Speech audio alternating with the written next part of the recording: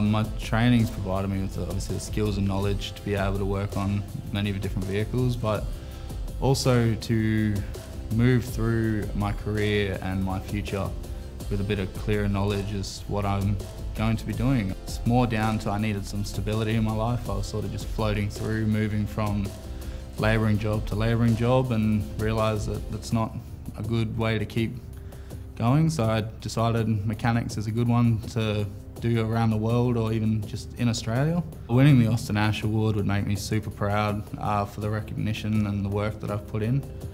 I feel like going through as an older apprentice as well, I've been able to mentor some of the younger guys. You know, there's a light at the end of the tunnel, not to give up and to really just keep pushing, because once you've got that ticket, you can do whatever you want, and after that, like, the world's your oyster.